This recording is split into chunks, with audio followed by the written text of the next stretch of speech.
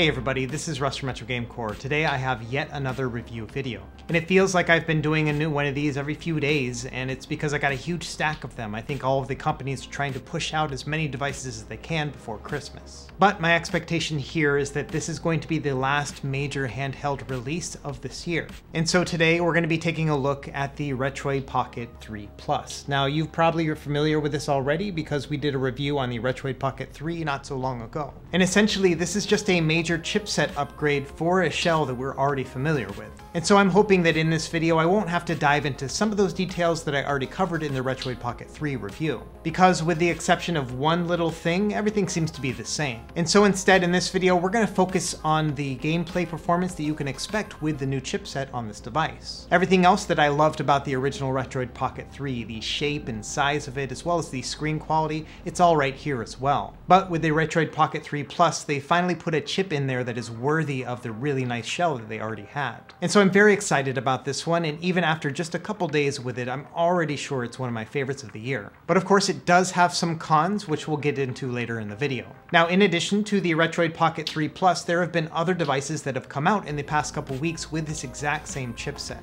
In particular, Anbernic released one at the exact same price. And so we're going to touch a little bit about that here in this video, but I am going to do my next video, which is going to be an actual comparison directly between the Anbernic RG505 and the Retroid Pocket 3 Plus that we have here. And so in this video, we're really just going to focus on what this device can do and what you're going to get for that price. And so without any further delay, let's just jump right into it.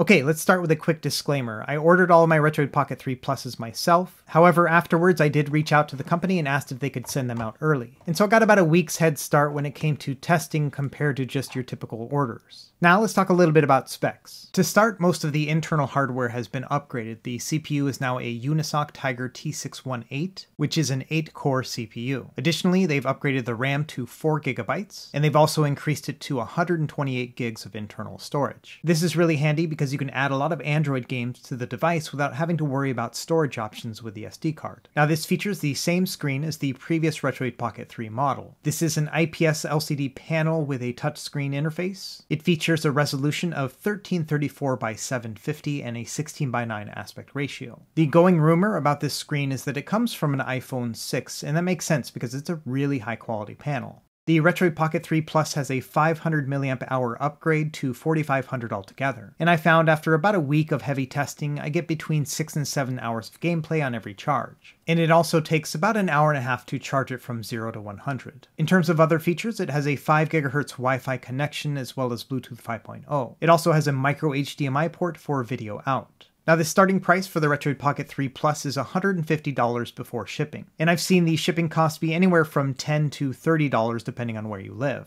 They've also added a couple new color options from the previous model to a total of 8 altogether. Now it's only been a few months since the Retroid Pocket 3 itself actually launched, and quite a few Retroid Pocket 3 owners were a little bit annoyed by the fact that their device that is new in their hands is now outdated. And that's an unfortunate component of this community as well as just the overall Chinese handheld industry. For example, over the past month, Anbernic has released 2 devices over the span of 2 weeks. And so I can totally get it how new Retroid Pocket 3 owners are feeling a little bit left out. Now one thing that Retroid does that I do have to applaud is that they offer upgrade PCBs if you want to convert your device from a Retroid Pocket 3 to a 3 Plus. And the pricing for the upgrade PCB is about half the price of a new 3 Plus model, so you do save quite a bit of money. This is the exact same thing that happened when they rolled out the Retroid Pocket 2 Plus from the Retroid Pocket 2. And I personally ordered one of these upgrade kits as well, so I'll be doing a video about how to go through that process too. However, just bear in mind that the Retroid company itself says that this upgrade is not for the faint of heart. And so unless you already consider yourself to be pretty handy with small tools, this may not be an upgrade that's of interest to you. Another thing worth mentioning is that there is a DIY section on the Retroid website as well. And here you can order new plastic shells in case you want to swap out the color, and the shell itself actually comes with the screen already installed, which is pretty handy. Additionally, you can order new buttons and analog sticks as well. Okay, enough about all that, let's get into the device itself. To start, if you order the device in November, you're going to get a free tempered glass screen protector as you see here. And as you've probably guessed, I ordered the transparent blue model here. And I think it looks great. In addition, the first thing I noticed here is that the texture of this plastic on the transparent models is a little bit grittier than the other ones. Me, I'm a big fan of having textured plastic on my handhelds, so I'm a big fan of that. But yeah, other than that, it looks exactly like the old Retroid Pocket 3s. Starting with these models, they put the D-pad above the analog sticks as you see here, and so it's more of a PlayStation-style analog layout. One of my favorite things about the Retroid line of devices is that they have stacked shoulders and trigger buttons. And these are micro-switch connections but have a rubber covering on them which gives them a soft clickiness. It feels a lot like the Joy-Cons on a Nintendo Switch, but a little bit firmer. My only complaint here is that the triggers are digital and not analog input.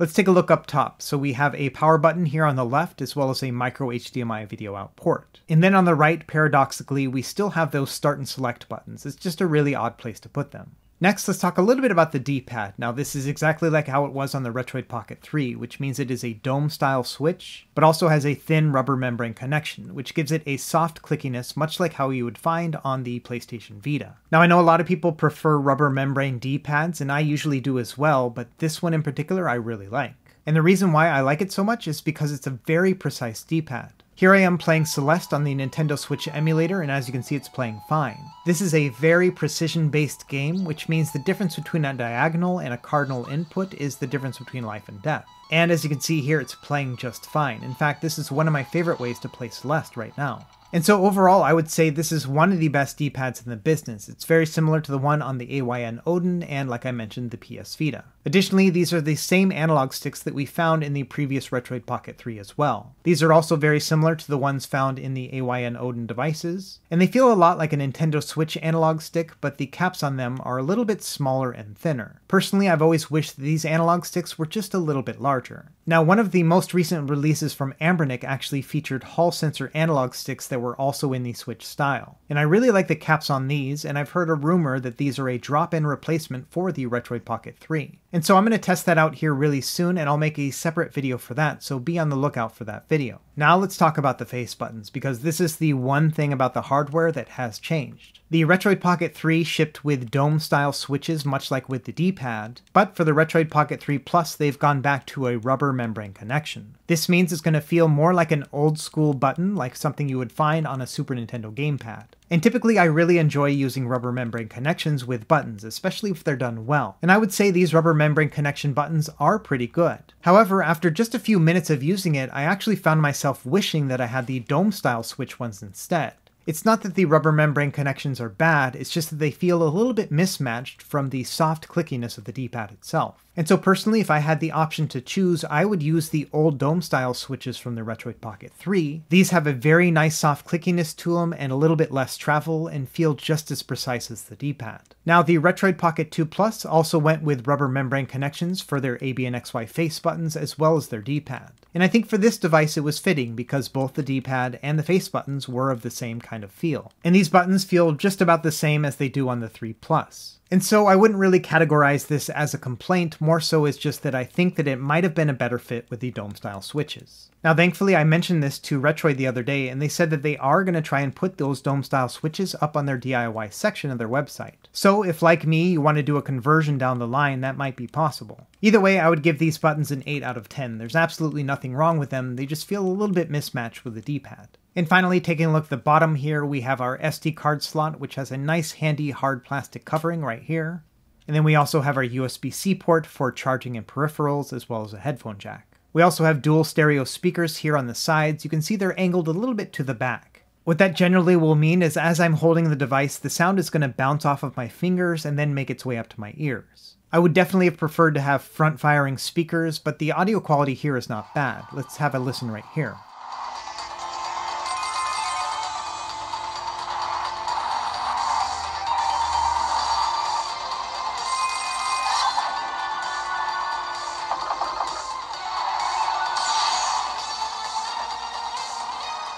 And so yeah, I think the audio quality here is great. I have seen reports of people with their 3 Pluses getting reverse polarity in their speakers, but in the 2 units that I tested, I did not have that issue.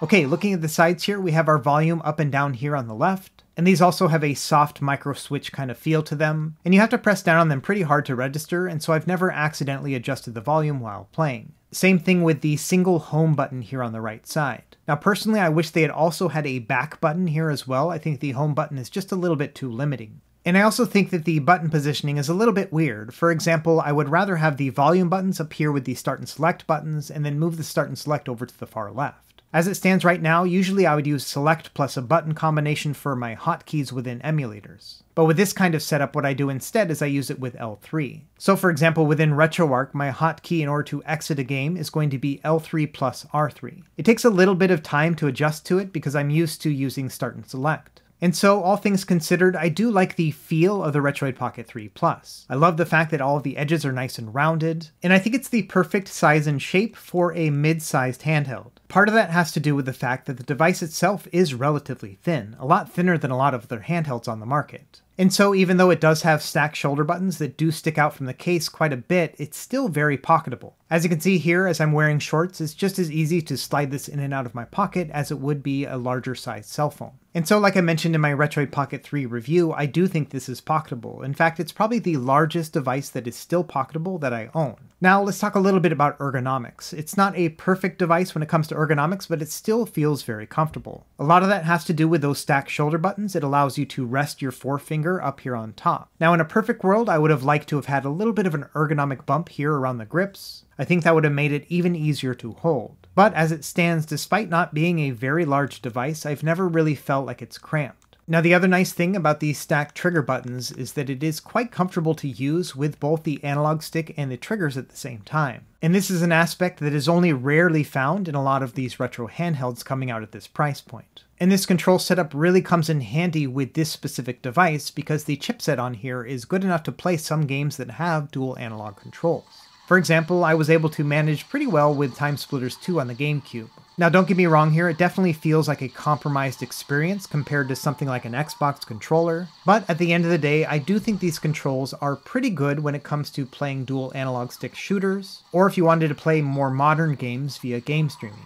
And finally, let's take a look at the back of the device. As you can see here, there's no special ornamentation here or anything. And I appreciate that everything is very subdued on this device. The only logo here is on the bottom right of the screen. Speaking of which, let's tackle the screen next. Like I mentioned, this is a 4.7-inch display, and so it's not the largest display in the world, but I like the fact that it has fairly thin bezels and has very rich saturation when it comes to the colors. Just like with the Retroid Pocket 3, the saturation on this panel is very impressive, to the point where it almost feels like an OLED display. And so let's do a quick comparison between this one here and the RG505, which has the PS Vita's OLED panel. Now, first thing you'll notice is that the colors are richer and a little bit cooler on the RG505. And that makes sense given the fact that this is OLED. But of course, the color saturation is only one piece of the puzzle. The other part here is going to be resolution. And the Retroid Pocket 3 Plus has about 1/3 higher resolution than the RG505. What that means is that PSP games can be displayed at a 3x resolution on the RP3 Plus, but they're going to be limited to just a 2x resolution on the RG505.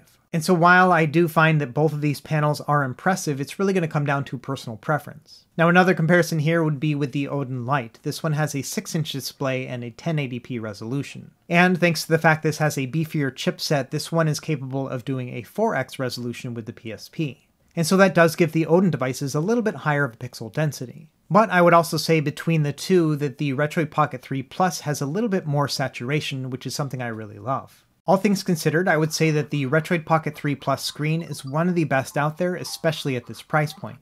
And I think the resolution here of 750p is actually very fitting for the size of the screen that we have. And so I'm perfectly happy with this screen as it is. Now let's talk about the shell colors here for a moment. Because I'm using a green pad right here, I wanted to make sure that we had a more unadulterated image. And so here I am at the studio with a white background and natural lighting. And I haven't done any processing to the video image at all, so this is the kind of color that you can expect from the transparent blue. It has a little bit of a green tint to it, but not too much. Now, Retroid was also kind enough to send me a transparent purple shell to do a comparison here in this video. And again, this is what it looks like under normal lighting conditions, and as you can see, it is a very nice and vibrant purple. In fact, it's quite a bit more saturated than other transparent purple models like the AYN Odin Pro. In my Odin Pro review, I mentioned that I wish it was a little bit more purple, and I think the Retroid Pocket 3 Plus here nailed it. And so, long story short, I'm actually very excited about these two different shell colors here. But these aren't the only Retroid Pocket 3 or 3 Pluses that I own, so let's go ahead and look at some of the others too. Here is my Retroid Pocket 3 16-bit color version that is modeled after the North American Super Nintendo. And this one has those older dome-style face buttons, which I'm thinking about swapping out with my 3 Pluses. And next we have my orange Retroid Pocket 3. Now personally, I think this one looks more yellow than orange, but I still really love the color regardless of the name. In fact, this one still remains my favorite color option available. Now, like I mentioned in the beginning, I also ordered one of those PCB upgrade kits, and this is what it looks like here. I'll save that for a future video. For now, I'm thinking about putting the kit inside this orange Retroid Pocket 3, and then putting those older internals into the transparent purple instead. Now finally, before I started wrapping up filming, I did get my other Retroid Pocket 3 Plus order in the mail, and that is this one here. This is the European 16-bit version. And this one has a darker D-pad, but also those rainbow colored face buttons. Another thing I didn't realize until I had them in hand is that there is a difference in the color of the shell between these two as well. The North American version has more of a gray colored shell compared to the European version, which is more like a tan. Now let's talk very briefly about the setup process. When you first turn it on, it's going to walk you through this interface, and one of the options here is to enable Google Play services. Additionally, they have some free and open source apps that you can install ahead of time, and generally I don't recommend using any of these apps because they can become outdated very quickly. However, there is one app that I do recommend, which is the Dolphin for handheld, and we'll talk about that one more when we get to the GameCube section, but yeah, I really do recommend this one. Everything else, honestly, I think you can just skip and get from the Play Store instead. Now, a couple months ago, I made a Retroid Pocket 3 starter guide. And in this guide, I walk you through how to set up your emulators and how to get them working with the Retroid front end. And honestly, the process between the 3 and the 3 Plus is exactly the same. And so I would say use the Retroid Pocket 3 starter guide and you'll have everything you need. There's a couple considerations with the 3 Plus because it has that more powerful chipset, and I'll make those updates in the written guide that accompanies the video. Now, since making that video, I've come to prefer a different front end than the one that Retroid provides. And this front end is called Daijisho, and I've made a dedicated video guide to this one as well. And so, long story short, I would recommend using the Retroid Pocket 3 starter guide to get up and running, but then also when it comes to the front end, I would recommend checking out Daijisho as well. And that's the front end I'll be using here for the rest of the video. Before we get into emulation testing, let's talk a little bit about the overall software experience. Now, because this is an Android device, that means that boot up time is going to be relatively slow. As you can see here, it takes just under 34 seconds to do a cold boot. However, to be honest, I rarely actually turn the device off. Instead, I just put it into sleep mode. To do that, you can just press the power button to put it into standby and then tap it again to bring it back up. And I found that the standby battery drain is pretty good on this as well. Overnight, it loses about 2% of battery, and over a 24-hour period, it loses about 5%. And to me, that is totally acceptable for a standby time. Anyway, here's a better look at the Daijisho front end. As you can see, I've set it up so that I can tab between my systems, and then I can select my system, navigate through those games, and then launch my game from here. Now, each of the emulators will behave a little bit differently when it comes to closing out of a game. For example, with RetroArch, I use L3 and R3 to close out. But for others, you may have to set up an individual hotkey or maybe just press the home button on the right side of the device. Either way, after an hour or two of tweaking, I found that it is a very smooth and satisfying navigation experience. Okay, so now let's actually talk about performance testing and what you can expect from the Retroid Pocket 3 Plus. To start, we're not going to spend a lot of time on those more retro systems because these all are going to play just fine. One thing to consider is that 10:9 aspect ratio systems like Game Boy and Game Boy Color, as well as 4:3 content like you would find on the NES, Genesis, or Super Nintendo, they are going to have black bars on the sides considering that this is a 16:9 display. And so if you think that is something that might bother you, it is worth making note of that. However, when you start getting to some of the more wider systems, things like Game Boy Advance or PSP, or some of the other emulators that have widescreen hacks, it becomes a lot less of an issue. As you can see here with Game Boy Advance, it looks great. In terms of arcade emulation, that increased performance does give you options to play some games that weren't playable on the Retroid Pocket 3. For example, Killer Instinct runs at a pretty good frame rate. It is not a constant 60 frames per second, it will dip down to something like 57 here or there. I also found that on certain levels when throwing a projectile, it will dip down to something like 53. So not a perfect experience when it comes to Killer Instinct, but man, it's pretty close. In terms of using the D-pad for fighting games, I think it's a very good fit. I found in particular I had no problems doing any sort of fireballs or dragon punches. And so when it comes to fighting games, I would say this device is definitely Shoryukenable.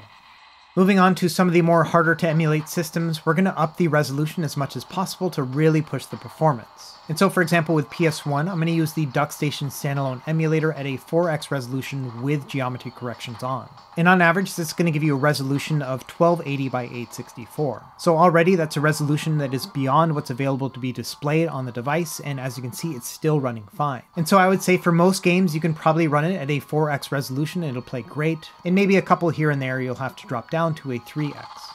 Now when it comes to Sega Saturn, I prefer to use the original resolution. I just really like it when it's nice and chunky. However, I did want to show here that you can use a 2x resolution for every game with the Yabasan Shiro standalone emulator, and it's going to work great too. Now if you bump it up to a 3x resolution, you're probably not going to get this same smooth gameplay. And so if you want to play Sega Saturn, I would recommend either the native or a 2x resolution using the standalone emulator here. Moving over to Nintendo 64, this one I bumped up to a 1440 by 1080 resolution. Now this is a little bit of overkill considering the screen, but really I wanted to demonstrate that it can be pushed all the way this far. And so using the Mupen 64 Plus FC emulator, every game I tried at a 1080p resolution did just fine. And that includes even the heavy-hitting games like Conker's Bad Fur Day and GoldenEye 007. And so if you're looking for upscaled Nintendo 64, this is going to be a very good solution. And it's the same thing with Sega Dreamcast as well. Here I'm using the Dreamcast emulator, and I've used an in-app purchase to unlock the higher resolution. And so as you can see here, I'm running everything at 1280 by 960, and everything is playing great. And even the harder games to emulate, things like Dead or Alive 2, Sega Rally 2, and NBA 2K2 are all running flawlessly at 60 frames per second at that higher resolution.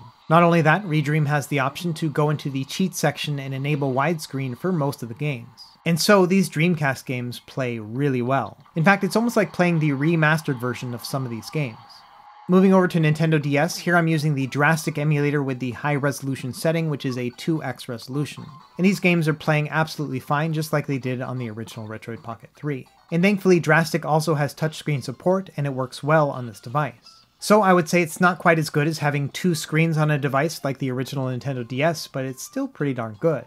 Keeping with the spirit of handhelds, let's move over to the Sony PSP next. And this is by far one of the stars of the show when it comes to the Retroid Pocket 3 Plus. On the original Retroid Pocket 3, you could get a 1x resolution on just about every single game out of the box. And if you did some fiddling with the settings, you could get a 2x resolution most of the time as well. But thankfully, the chip in the Retroid Pocket 3 Plus is so good you don't have to do any of that fiddling. In fact, I would say about 95% of all the games are going to play just fine at a 3x resolution, which is 1440 by 816 pixels.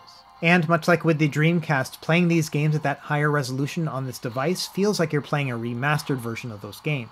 Now the really high tier games, things like God of War and Resistance and Killzone, those ones you will have to do at a 2x resolution instead of 3. But even then, I think a 2x resolution looks very good on this device. Now before we move over to the systems that start to struggle on the Retroid Pocket 3 Plus, let's talk a little bit about performance. I've seen some speculation floating around that the Retroid Pocket 3 Plus has some sort of voodoo magic working that allows it to get better performance than the other systems with the same chipset.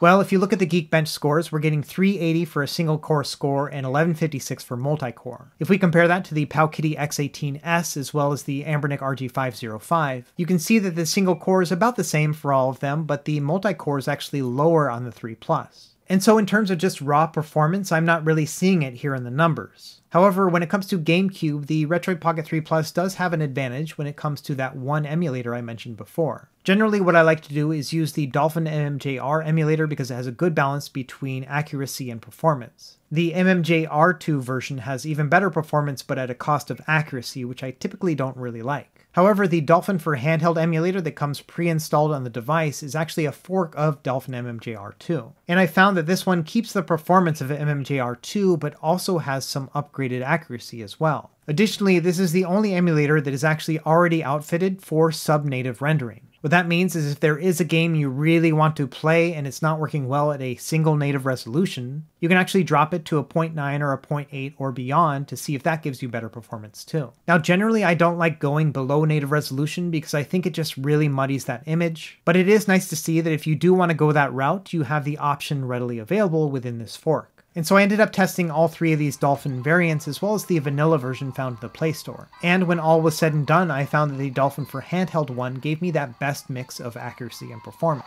And so that's what we're going to use here in this video. And in addition to using that one emulator, I also recommend using the PAL version of these ROMs if possible. Many of these PAL ROMs capped out at 50 frames per second, which is going to be a lot easier to reach than 60 frames. And so that's going to give you a little bit of a leg up when it comes to performance as well. Now that being said, this emulator is not a miracle worker. We're still working with a limited CPU when it comes to GameCube. And so even when using the PAL version of Retroid Prime and dropping the resolution to 0.8, I was still not getting full speed when it comes to this game. And so it's really going to come down to your own individual tolerance and how much slowdown you can actually handle. But at the end of the day, I would say if you use the PAL version of the ROMs and the Dolphin for handheld emulator, you can expect at least 50% of games to play fine just out of the box. It's also going to really depend on the type of game as well. For the most part, when it comes to racing games, they don't really seem to do very well. For example, Need for Speed Most Wanted would play pretty good some of the time, but then also dip way down depending on what was happening on the screen.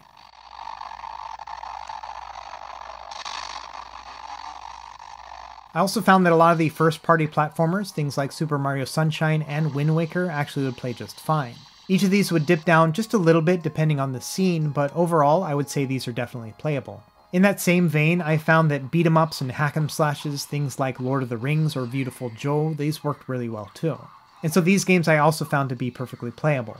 But in the end, I found the games that probably were the best fit for the system were role-playing games. Many of these games played very well with minimal slowdown, and because many of these games don't rely on quick action sequences, it does make these slowdowns a little bit more forgivable. And so if you've been looking forward to having a handheld version of some of your favorite Nintendo GameCube role-playing games, and you don't mind a little bit of slowdown here and there, this might be a really excellent fit for you. Okay, moving up, let's try Nintendo Wii next. Now, I didn't have high hopes for this since GameCube also struggled. And yeah, sure enough, I found that most of these games were too slow to play. Things like Mario Kart Wii or New Super Mario Bros. Wii, they were just way too slow. And it's a shame because these games look really good on this widescreen display. Unfortunately, same thing happened with the Mario Galaxy games. They're just a little bit too hard for this processor. And that makes sense because the AYN Odin devices, which are much more powerful than this one, also struggle with these same games. In fact, the only Wii game that I found to be playable, at least in my opinion, was Super Paper Mario. This one also had some slowdowns here and there, but much like with the GameCube role-playing games, I didn't really mind. Not only that, I was surprised to find that this Dolphin fork actually did a very good job of having accurate gameplay as well. Many of the graphics in this beginning scene in particular are usually broken on most emulators, and the fact that it's running so well is actually really neat. Okay, let's move over to Sony PlayStation 2 next. Now, when it comes to emulation performance with PlayStation 2, I found that the results here are very similar to GameCube, but maybe a little bit worse. And so with this system too, I recommend using PAL ROMs when they are available, and also when first setting up the emulator, I recommend using the fast preset. Now, under the system settings, there's options for underclocking, and my recommendation for that is to set it to 100% or 0 underclocking and test the game first to see how it plays. And I think you'll find in summary that maybe about 25% of PS2 games will play just fine with no underclocking enabled. It may still get some slowdown here and there, but in general I would say yeah, about 25% is about right. Now if you start testing more games and you find that some of them are actually a little bit slower than you would like, that's when you can go into the settings and start messing with the underclocking. And sometimes that will work out pretty well with games like Zone of the Enders or Star Wars Starfighter. These two games still have a little bit of slowdown even with underclocking, but it does improve the gameplay experience. Other games like the two God of War games will require you to put in an underclock just to make them playable. And these two games react pretty well to underclocking, but they will also have a bit of frame skipping too. And so the gameplay will not be as smooth as it could be, but if you just want to get through the game, this might be an option. And so, long story short, for most of the games that I did try, I was able to use no underclocking and they worked out pretty good. But bear in mind that I was very selective about what games I tried, the ones I knew were going to emulate pretty easily, and I also attempted to use PAL ROMs as much as I could. And so in summary, when it comes to GameCube and PlayStation 2, I would not actually say this is a device that's capable of playing those systems. Because I think if you start talking in those kind of considerations, then you might get a little bit disappointed when your favorite game doesn't play. Instead, I like to think of these two systems as an additional bonus over what I was previously expecting. It's already amazing that a device for $150 can play PSP, Nintendo 64, and Dreamcast upscaled. And so to me, GameCube and PS2 is just a little bit of icing on that cake. Another system that's going to give you a lot of hit and miss gameplay is going to be Nintendo 3DS. There will definitely be some games that are playable. For example, New Super Mario Bros. 2 at a native resolution will play just fine after you've been playing it for a while so that the shaders can cache. Other games like Ocarina of Time 3D will play at full speed, but has a bunch of graphical glitches just based on compatibility with this chipset. And so this is kind of a shame because this would be a great gameplay experience if we didn't have these compatibility issues. Other lightweight and 2D games like Rayman Origins and Metroid Samus Returns are pretty much playable. You'll have some slowdowns here and there, but overall I think you'll probably get through these games. And even though Mario Kart 7 is somewhat playable some of the time, I would say this is still not a game worth playing on this system. When it comes down to it, I think on a budget, the best way to play Nintendo 3DS games remains playing them on a regular 3DS. But it is nice to have a couple games here and there that are playable if you want to play them on the Retroid Pocket 3 Plus. And finally, the last emulated system I want to show off here is going to be Nintendo Switch using the Skyline emulator. Now, like I mentioned with the other device reviews that have this same chipset, the compatibility is not great on this emulator when it comes to this chip. And so 9 times out of 10, most of the games are not going to play. But there are going to be quite a few that play at full speed, things like Sonic Mania or Celeste, as well as Kamiko. But once you start getting into the more demanding games, things like Bastion, it's just going to crash after a couple minutes. And then other games like SteamWorld Dig 2 are just going to be unplayably slow. And so you're really going to have to pick and choose what specific Switch games are going to be playable. Another one that is actually pretty good is this one here called Messenger. And while we're at it, I think it's a good time to take a cat break. For anyone that's new to the channel, this is my cat Chicken, and she likes to sit on my lap when I'm testing my games. Now, we haven't done a lot of cat breaks lately because it's been pretty hot in Hawaii, but now that the weather is cooling down, she's been spending several hours with me every day. And so hopefully you can expect to see more cat breaks here in the future. Anyway, back to the Nintendo Switch, all I really want to say here is that most games aren't going to play, but some will. And I'd also be on the lookout for some compatibility spreadsheets from the community to see which games specifically are going to play best with this device. Okay, so that's it for emulation. Now let's actually talk about Android gaming and streaming. To start with Android games, let's talk about touchscreen mapping. If you swipe over from the right, you'll have an option to bring up a key mapper. And within here, you can assign buttons to whatever thing you want to tap on the screen itself. And so this can effectively give you the option to map your touchscreens to the buttons so you don't have to touch the screen. One point here is that if you're going to use the right analog stick to move your camera around, make sure that you tap on the right joystick and then select Adjust View Mode. And then also for most games, you want to adjust this sensitivity way down, something between 20 and 30%. And luckily after you save it, it's going to save that profile for that specific game. And so anytime you start up a game like Call of Duty Mobile, it's going to remember your button mapping for the future. Now, one unfortunate thing here is there's no ability within the key mapper to invert your Y-axis controls. And so for someone like me who has to play everything with an inverted Y-axis with first-person shooters, this is still kind of unplayable. Now, the Odin was able to implement this with a firmware update, and so I'm hoping that we'll see something like this with Retroid 2, because that would be really handy. Another game that works really well with a key mapper is Genshin Impact. For this one, I did the exact same setup where I have my left analog stick controlling my movement and then the right analog stick doing the camera controls. From there, I set up all of the button mappings to mimic something like Breath of the Wild, and yeah, it works great. Now, this is a pretty hefty game, and so in order to get it to run relatively smoothly, I had to set it to the lowest settings and 30 frames per second. But if you want to play this game portably with Android, the key mapping works pretty well. And for all the other games that I tested that had native gamepad support, these all worked really well. And all I did to find all these games was just to Google the words Android games with gamepad support. And so there are quite a mix of games that have that native support. And one other note here is that there are some gyroscopic control sensors within the Retroid Pocket 3 Plus as well. And so if you're playing a game that has tilt support and gamepad access like Real Racing 3, this might be a lot of fun. Okay, and finally let's talk about game streaming. And so here I'm starting up the Xbox app and then doing a local connection here to my Xbox in the house. And so here I am doing remote play with Destiny 2, and yeah, it's working really well. I also tried out cloud streaming with Game Pass, and that one worked too. In fact, no problems with the L2 and R2 buttons, which is typical of many handhelds. Same thing with doing remote play with the PS5 via the app called PS Play. This one's super easy to set up, and I'm streaming it here at 1080p, and it looks and plays really well. Additionally, I did some local game streaming from my PC using the app called Moonlight. And with this app, I was able to access my Steam catalog and play my PC games. Or if you want to try some higher-end emulators and streaming them to the device, that's also possible here. And last thing here before wrapping up is to test out whether or not we could use this game as a home console instead of just a portable handheld. And as you can see here, I'm using a micro HDMI to HDMI adapter and plugging into my monitor. Everything is working out great. Now the video output for the Retroid Pocket 3 Plus caps out at 720p resolution, so you're not going to be able to upscale beyond that, but even then, playing PSP at a 3x resolution on a TV or a monitor is going to look really good. And the same thing can be said with upscaled Nintendo 64 and Dreamcast and so on. And for the life of me, I don't know why I didn't also test Bluetooth controllers at that same time, but I did test it later, and as you can see here, yes, you can connect Bluetooth controllers to it, multiple if you'd like. And so this can effectively work as a home console in the fact that you can plug it into HDMI, hook up some controllers, and party on.